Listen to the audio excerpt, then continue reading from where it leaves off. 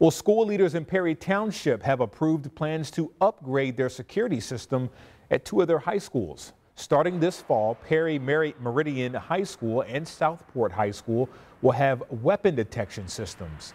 School leaders say the equipment will be installed on 4 entrances at Perry Meridian and at 6 entrances at Southport. The system will include cameras that record everyone who walks through the detectors without having students take off backpacks or remove items.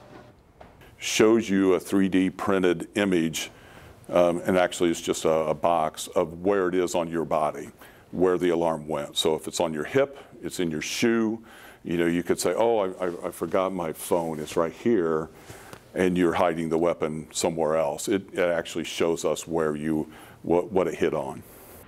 Now, we're told the project will cost a little over $1.4 million, paid for by GEO bonds. Installation is set to be completed by late September.